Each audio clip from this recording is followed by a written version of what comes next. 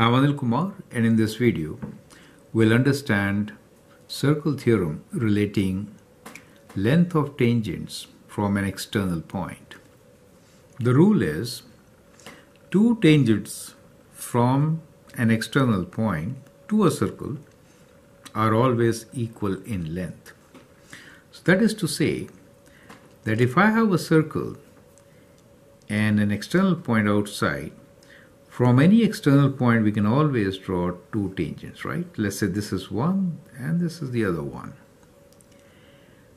The rule says that if the point P touches the circle at, let's say, T and S, in that case length of each tangent PT is equals to PS. So these two sides are equal. So two tangents from an external point to a circle are always equal in length. Now we have two related questions for you. You can always pause the video, answer the questions, and look into my suggestions. The question here is, let's say A, and this is question B. In A, we are given two tangents to the circle, length of which are x plus 15 and 2x minus 5. You need to find length of each tangent.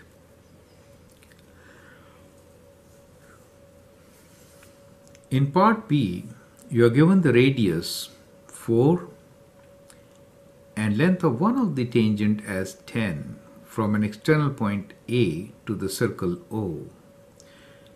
You need to find AO, A to O. So you can pause the video, answer the question, and then look into my suggestions. So let's do part A. As per the rule, the length of these two tangents is equal. So therefore, x plus 15 should be equal to 2x minus 5. Bringing constants together, we can say 15 plus 5 is equals to 2x minus x, or x is equals to 20. Now if x is 20, what is PT? So let's substitute 20, then we get 20 plus 15, and that is 35, right? So we can say PT, the length of tangent from the point P, is equal to 20 plus 15, which is 35, right? So that is how we can solve such questions. Now let's look into part B. Here we are given length of one of the tangents, which is 10. As per the rule, two tangents from an external point to a circle are always equal in length. That means AB should be equals to AC. So AB is also 10. We know the radius as 90, and as per rule number 6, we know that the tangent and the radius are always at right angles. So the triangle ABO is a right triangle, where ACAO is the hypotenuse.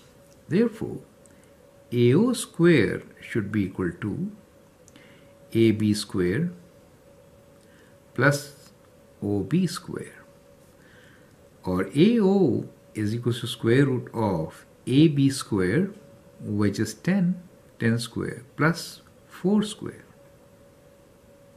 right? So we can always use calculator to find this answer, 116. So square root of 116. So you could do square root of 116 is equal to